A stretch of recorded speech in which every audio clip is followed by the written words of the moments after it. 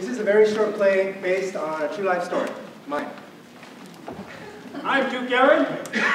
I am Prince Luke. And I am Baroness Isabella. And I am Baron Angelo, and this is The Betrayal.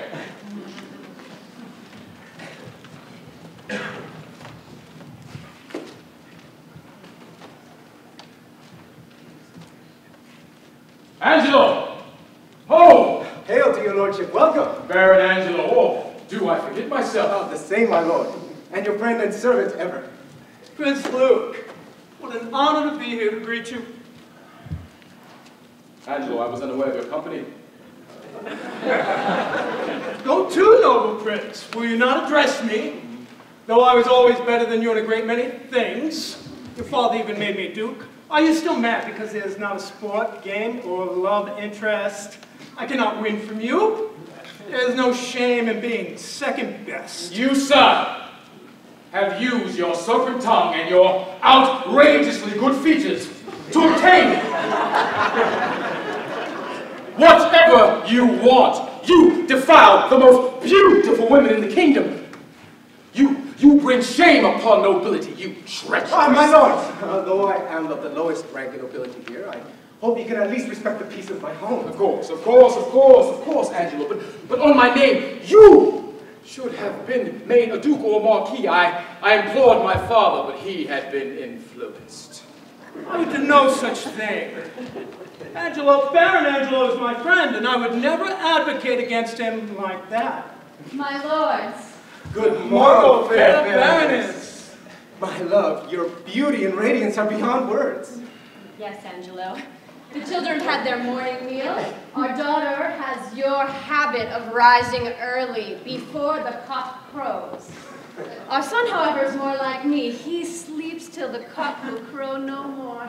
Your daughter has her mother's beauty and her father's eyes. But your son has his mother's smile and the most beautiful eyes and pale skin.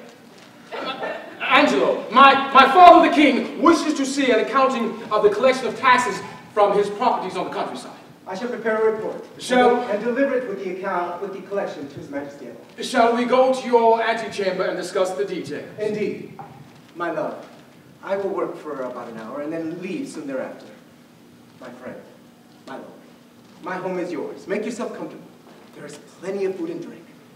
I gave the servants leave to spend time with their families, but Isabella's here and she can bring you anything that you want. I am well, my good friend. I am happy to be here. I like the countryside. I am happy to be alive. Thanks to you. You saved my life in that war with Spain. Yes. Had it not been for your bravery and your loyalty to the crown, we both would have died. My lords, what I did in the war was first and foremost out of my loyalty to my friends, to both of you. I don't like war. I fought out of obligation, my duty to the crown. I only did with you what you would have done for me, right? Angelo? Yes, my sweet. The king awaits your reports. Yes. But please bring with you the fabrics, the fine fabrics I had woven for Her Majesty the Queen as well. Yes, let us attend to my father's things and my mother's. You ravishing, my goddess of beauty. Oh, must you mention your features? Of what? You know the boy is yours. He's your son. Angelo's heritage is Sicilian and Spanish. But the boy has your pale skin and Irish eyes. Why did my son inherit your evil beauty? My blood is superior to that of Angelo's. No matter. I still can't believe you married Angelo. So many handsome men in the kingdom, and you married him. You could have been happy just being with me. I was with you, along with hundreds of the most beautiful women of the kingdom. I was in love with Prince Luke, and he was in love with me. Yes, but you gave in to me. So much for saving yourself for Luke. I could have been a princess! A princess! I could have had Luke's children! Oh! You'll be happy being a duke's girlfriend. And now Luke is engaged to the beautiful Princess Theron.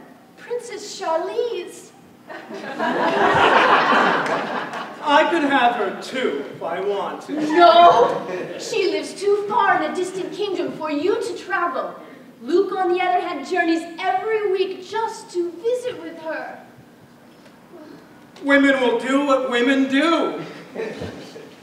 But Princess Charlize, she is a most fortunate girl. Yes, but while you were engaged to Luke, you chose to cheat on him with me. You are no different from my other women.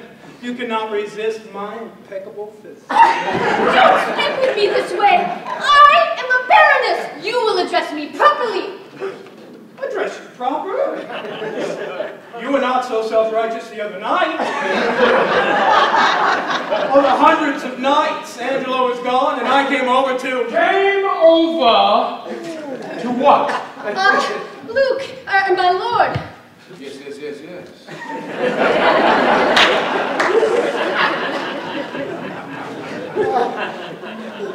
Angelo has left to meet with my parents. He is loyal to his friends. He is loyal to his wife.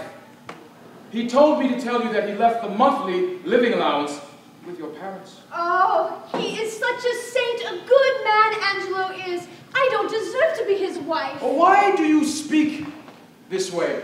Have you cheated on him like you did on me? Don't be preposterous! No, what were you about to say? Whatever do you mean? You come over to Angelo's house to discuss business when Angelo is away.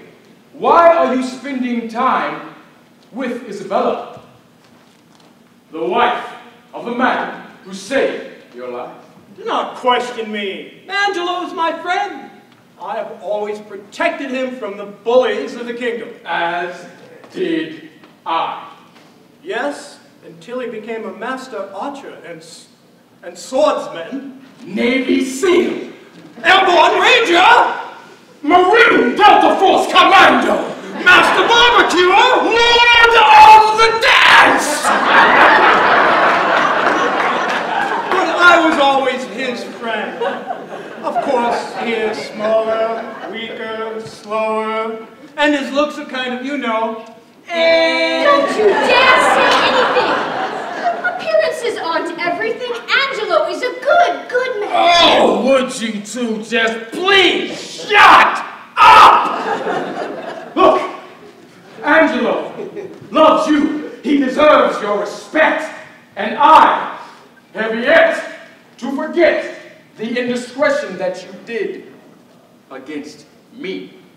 During my father, His Majesty, the King, awaits your reports on your diplomatic travels, along with all of his other kingly business, and your dalliances and trysts with other princesses. He shall have my report. Prince Luke, do not ruin Angelo's happiness by telling him of your suspicions. You have seen nothing. You know nothing. You've heard nothing. That is the truth, correct? Is it not the truth? I am loyal to the king. I am loyal to the crown. Angelo has my respect. I am concerned with his happiness. I feel the same. For others, or for yourself? As much as you truthfully did before the war. That, sir, is... What? History. Yes. It is dead, buried history. The truth, correct? Do we have an understanding, my lord? I shall keep Angelo's happiness in mind.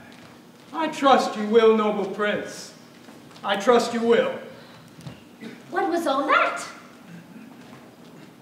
During the war, Prince Luke was afraid to lead his elite royal troops into a certain battle. He knew there was an ambush, so he assigned Angelo to lead the attack. He said Angelo was a lowly lieutenant of common appearance, and he thought it better that Angelo should die than him. Angelo led the attack, and all his troops were killed, except he only survived by hiding among the bodies of his dead men.